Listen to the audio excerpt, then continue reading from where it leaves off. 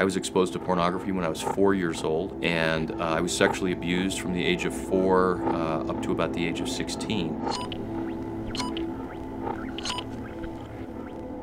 Because I was raised in an Irish Catholic family, it was something that was really, really shameful, and we never talked about it. So it went underground, and I never had anyone to process any of that with. And I developed this deeply internalized sense of shame, which is not just that I had done something bad, but that I was bad, not that I had done something wrong, but that I was wrong. I saw myself as a deeply, deeply flawed person. By the grace of God, I came to a personal relationship with Jesus when I was 16 years old, and that was a wonderful thing. Unfortunately, I came to define being a Christian by being somebody who looked really good on the outside.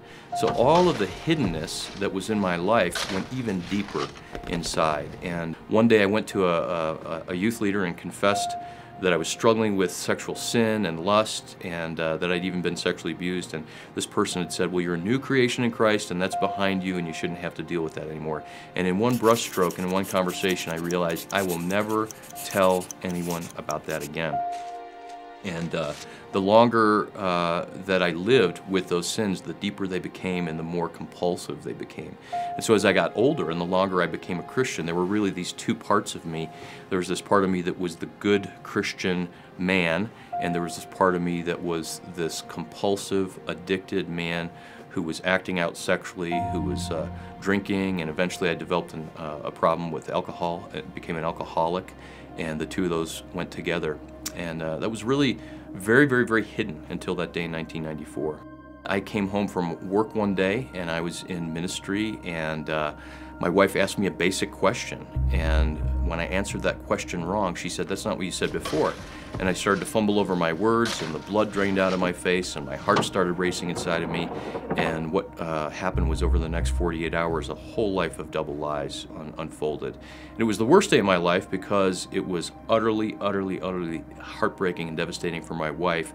But it was a time of exposure for me, and a time of being totally, totally broken and found out. I was finally known for who I really was. And that was the first time in my life that I believe that I've been totally straightforward, where everyone knew everything about me, that there was nothing hidden. My struggle back then was that I had a hard time connecting the reality of the gospel, the good news of Christ, with the reality of my broken life. And it wasn't until everything came apart and I was desperate that those two worlds really connected. And a lot of men, we do what Dallas Willard calls, we practice the gospel of sin management. And God doesn't want us to manage our sins. He wants us to be transformed and to really set free. Jesus said He came to bind up our broken hearts and to set captives free. And I think things like porn, sexual addiction, all kinds of addictions, all of our brokenness is simply an opportunity to know Christ more deeply, and it's an opportunity to have our hearts made whole and an opportunity to become free.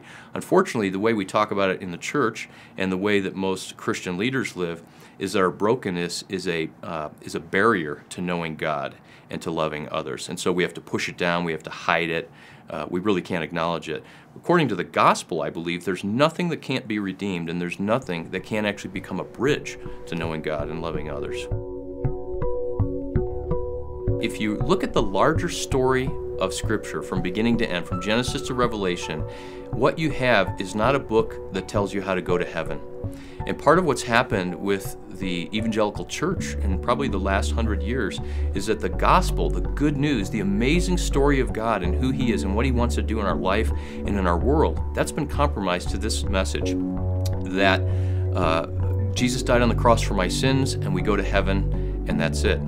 And the gospel is so much more than that. Jesus dying on the cross for our sins and restoring us to God so that we can go to heaven, that's just the beginning. That's just a door that we walk through. And so the good news, which is the message of the Bible, is about the fact that you can be restored to God through Christ, that you can become a son or daughter of the living God, and that you can become restored, that you can become a whole person.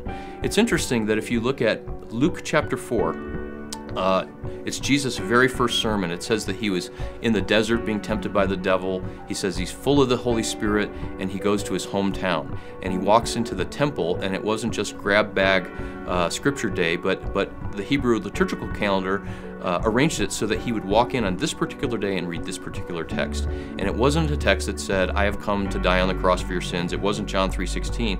It was Isaiah chapter 61. And Jesus' first words, and you would think that his first words would hold special significance to the heart of God and what he's about. Jesus said, the Spirit of the Sovereign Lord is on me. He's anointed me for this.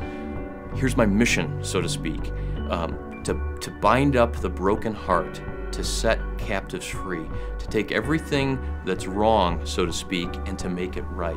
I think that's something that's compelling and attractive for a person who's not a believer. And a lot of people just see the Bible as a book of rules, but it's a love story that says you can be restored. You can be forgiven. You can be made new. You can be restored. I'm living proof of that.